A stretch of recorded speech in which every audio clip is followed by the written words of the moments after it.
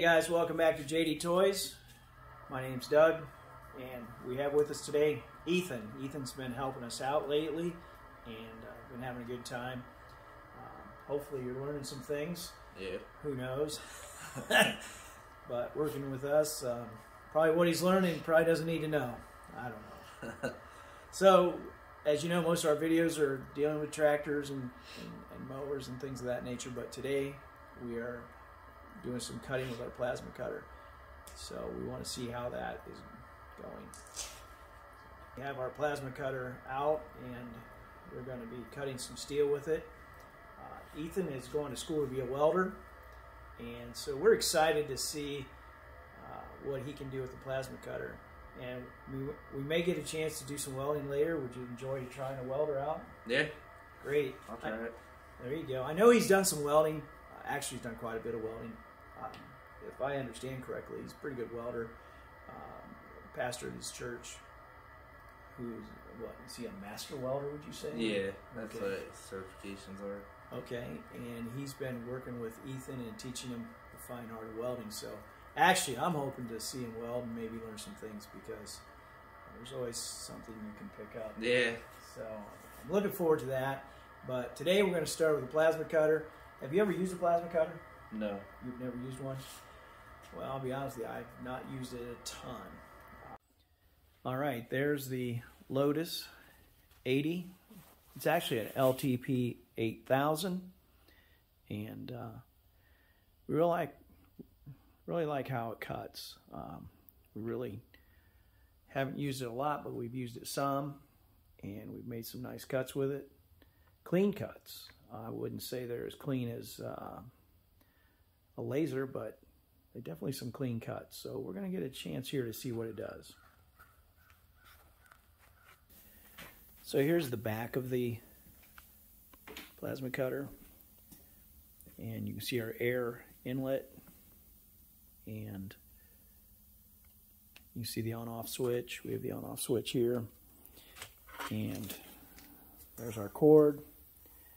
It's a twist lock, and then we have an extension cord that runs into our outlet on the wall. So we're going to turn this on.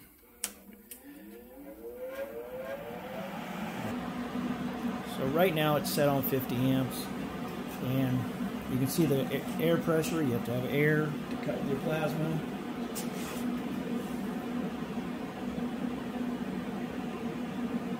We can turn it all the way down to 20 amps, and of course we can go as high as 80. There's 80. This is going to be the piece that we're going to cut, and this is a little bit curved. We'll see if we can't straighten that up a little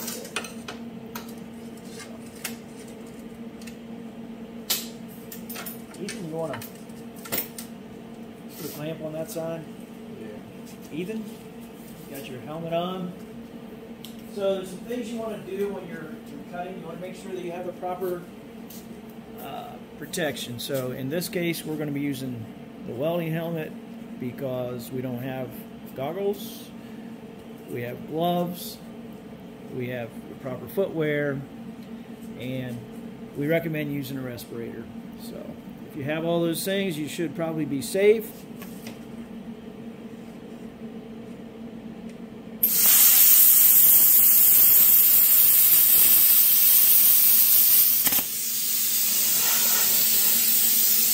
Alright, that was on 20 amps. Okay, so that didn't cut all the way off. I can tell you why. You cut fast. And we had cut earlier a piece on 50 amps. And this is on 20 amp. And on 20 amp you gotta go slow. Well, slower. So, to give you an idea of what happened here. Clamp off. Remove the clamp, please. Alright. So as you can see, it didn't quite cut all the way through. Although you can see some heat on the back, it didn't cut it. Alright, so we learned something there, right? Yeah. you either have to turn the heat up or go slower. Yeah. So we're going to cut this again. Now, Ethan, let's go a lot slower. Let's see, what are we looking for? We're looking for our sparks to go down, not back up. So here we go.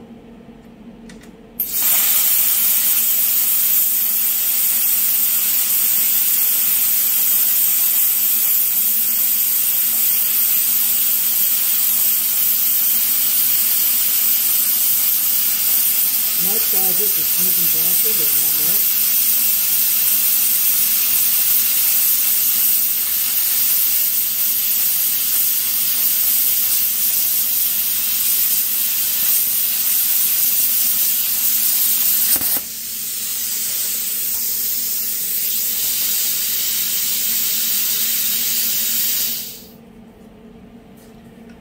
All right, so that cut, you saw how slow it went.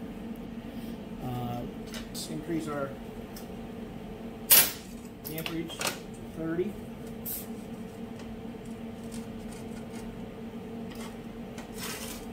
And see what we get. Now the thing of this is that I'm touching this, and I've got thin rubber gloves on, and it is not hot. It is warm, but it's not hot. It's pretty cool. If we had to cut that with a torch, there's no way that you could grab that. So, even, we're a good cut. Nice smooth.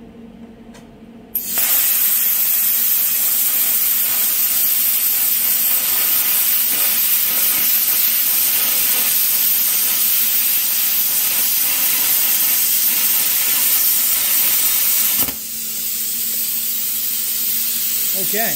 What'd you think of that cut? That was better. Yeah, went quite a bit faster. Penetrating. Yeah. So the difference between 20 amp and 30 amp seems like quite a bit. Remove that clamp, please. Thank you, sir.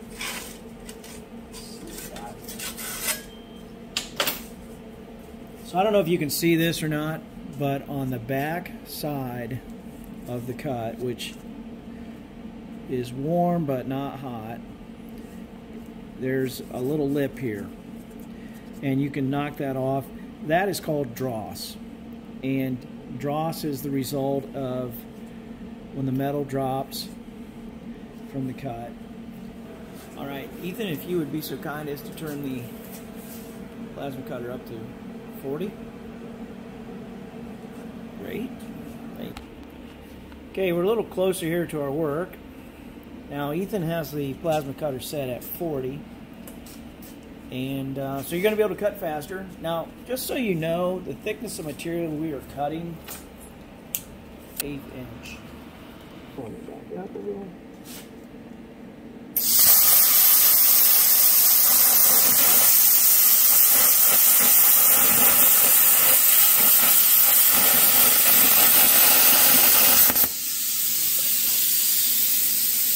I'm going to say you could have cut that a lot faster, just so you know.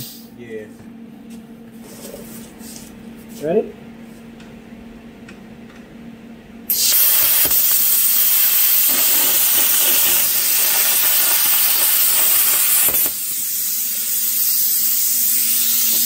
Cut right off. Oh, that's really good. That was 50, right? Yeah. Okay, well, I think our dross is about the same. That didn't change much. Sure does make a nice cut, though. That is a sweet cut. Makes a nice cut. Okay. There we go. 5960. All right.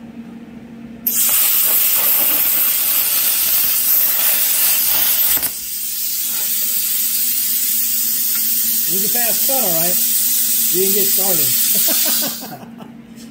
Okay, so that worked pretty good. Yeah, it was beautiful. Watch cut it off though. Okay, a little bit here, and that thing is clean. There's a little bit there, but man, that is really pretty clean. So look at that cut, guys. I know it's not laser cut, but man, that's a pretty nice cut. All right, that's a full quarter. So we've got 1/4 steel. Hey, let's try 60. You're not going to be able to go quite as fast, obviously, but let's see what happens here at 60.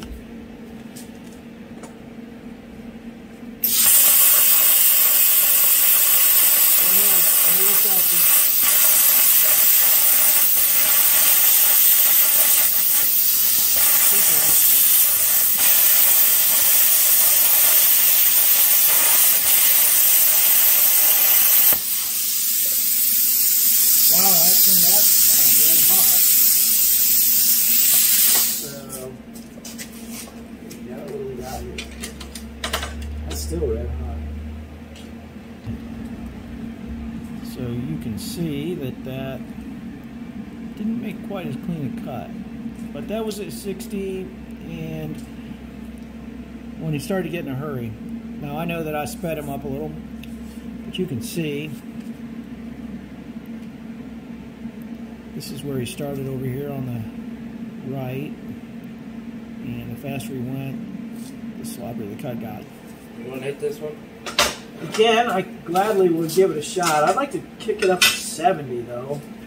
Alright, we'll turn it up. Up to 70 and see what we have. Here we go. 70? Yeah.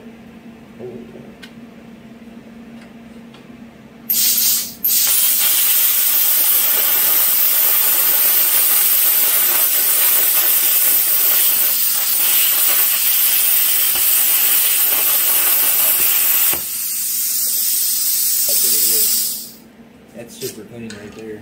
Yeah. Look at that cut right there, guys. That is clean. Oh my goodness. There's one little hiccup in there. You got the hiccup here. But for the most part, that is a clean cut. The dross is very minimal. Very minimal. So, wow. Well, I got to try 80. I can't let this go at just.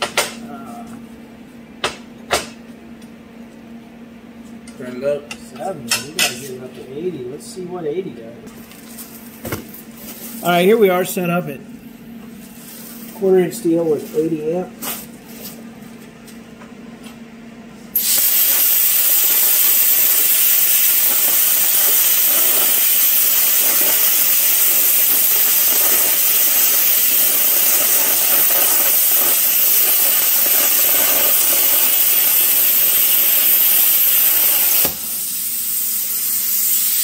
Go. Cut it right off.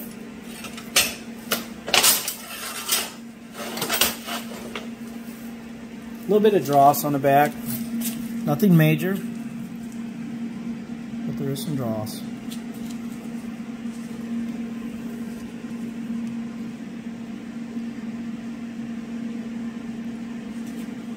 There's our cut. Alright. So, Ethan, what do you think of that? Pretty good. Cut really good with like 1/8 inch steel at 40, 50, kind of better at 50, you can pull it faster. 1/4 inch was at the 80 mark, it cut really smooth. Yeah, I thought it did good. I'm definitely got to slow it down when you get into thicker steel. No idea how it would compare to a Hypertherm or something of that quality. I'm sure a Hypertherm would do a really nice job, but Probably. you know, for $380 plus shipping to get it here, you can't complain too much. So yeah, if we would have spent $2,000 or $2,500 for a nice Hypertherm, I'm sure there's going to be a big difference in the cut. But well, guys, I hope you've enjoyed this little video, and we look forward to doing others. We want to do some welding, but actually we're running out of time today. It's just about quitting time, and we don't want to get in trouble with the boss, so we're going to have to knock it off for today. But Yeah. we definitely want to do this again. And you guys take care, and we'll catch you on the next one.